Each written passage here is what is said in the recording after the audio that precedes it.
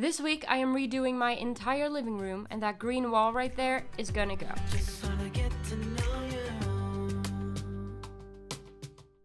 Okay, so I secretly already got started. I had to see if the whole thing that I wanted with the black trim and the wall color would work before I did everything else. And it looks beautiful, you guys, it looks beautiful. For the first time in ages, I am actually happy with the color that I chose. So I am very, very pleased with myself.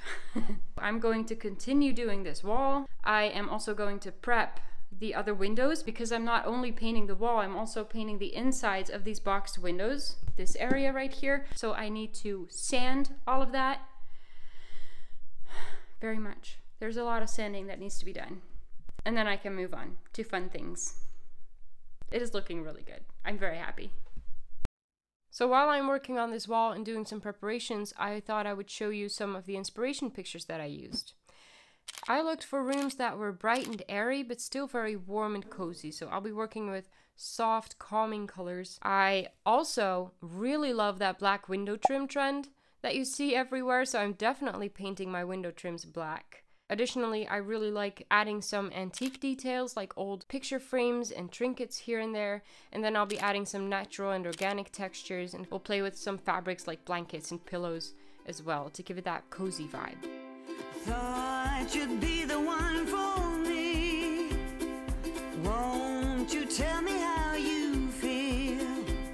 I shared my dream with you until the morning. Everybody else have done it right. So I opened this window because I have to sand it. That is what is in there. That's a spider. I don't like spiders. And I have to sand there, so it has to go.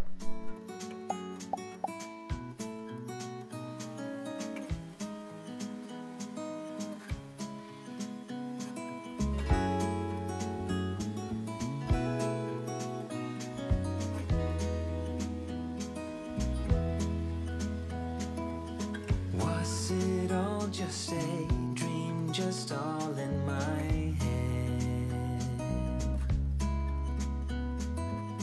Floating rivers upstream, the things that you said.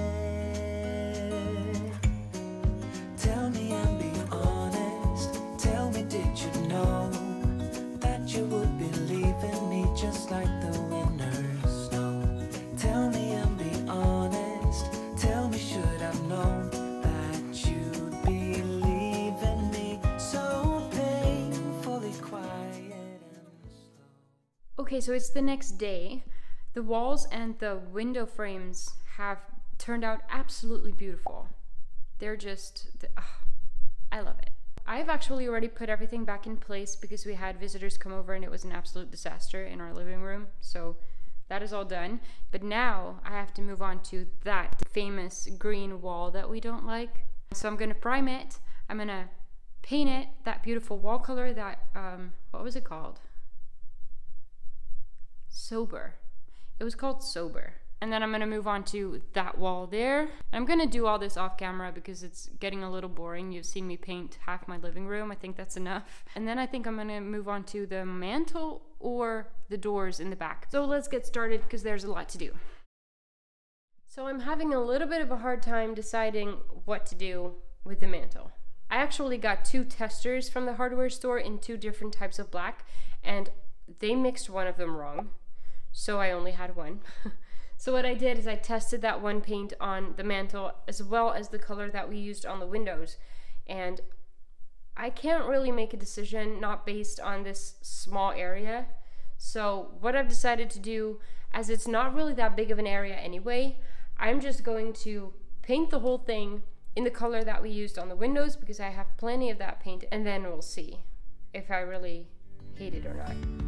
Yesterday there was sun and there was rain, beauty in the mundane. And as the light startled our eyes, we let go of disguise. And now there's something in the air they shimmer on our skin. Remember a while ago we made these wooden panels and covered them with fabric and hung them on the wall? They didn't really fit the design I'm going for in my living room right now, so I took them apart and cut a piece of particle board to the same size as the frame, glued it on there, secured it with some screws, and then I covered the whole thing in plaster. Now there is no logic to this, I just randomly put plaster all over it. And then I took a paper towel and some paint in different shades of brown and gray and beige and simply dabbed it on there to create the illusion of stone.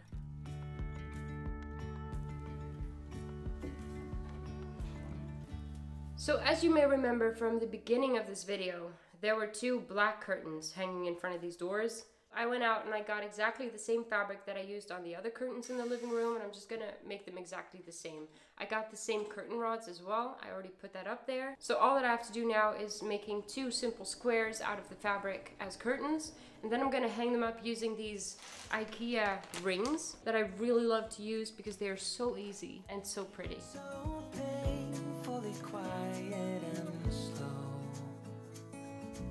I try my best to move on, to let go.